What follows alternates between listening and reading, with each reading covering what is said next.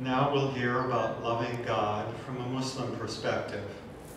This is an adaptation of a paragraph written by William Chittick, a scholar of Sufism. After that, we'll hear a poem by Rumi. Love is the very reality of God Himself. Love gives rise to the universe and permeates all of creation.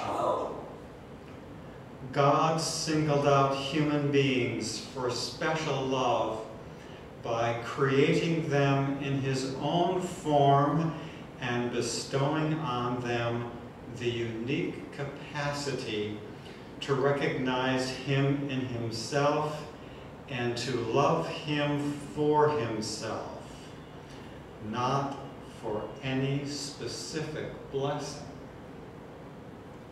The mark of this capacity is that they alone receive the command instructing them on what they are to do. Human beings alone are offered the choice of loving Him or rejecting Him. The creative command instills them with love, but He cannot force them to recognize who it is that they truly love without depriving them of their humanity. As the Quran puts it, there is no coercion in religion, for coerced love is no love at all. Those who accept the call of the command should not expect an easy road. Falling in love is the beginning of pain, not its end. Nonetheless, the more intense the pain, the greater the joy.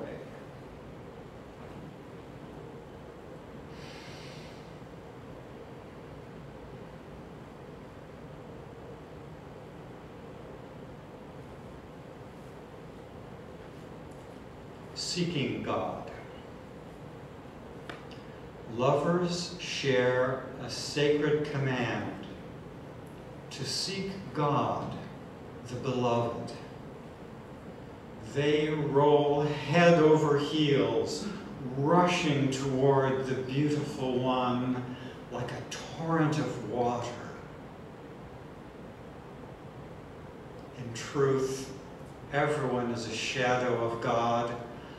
Our seeking is His seeking. Our words are His words.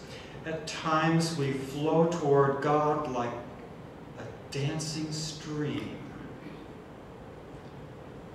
At times we are still water held in His pitcher. At times we boil in a pot, turning to vapor. That is the job of the beloved. God breathes into my ear until my soul takes on His fragrance. God is the soul of my soul. How can I escape? But why would any soul in this world want to escape from the beloved?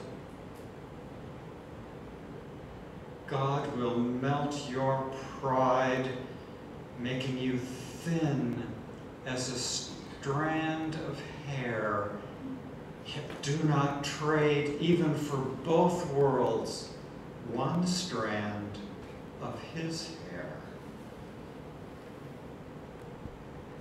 We search for God here and there, while looking right at Him.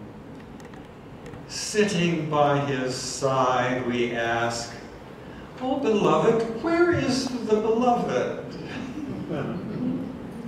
Enough with such questions. let silence take you to the core of life. All your talk is worthless when compared to one whisper of the beloved.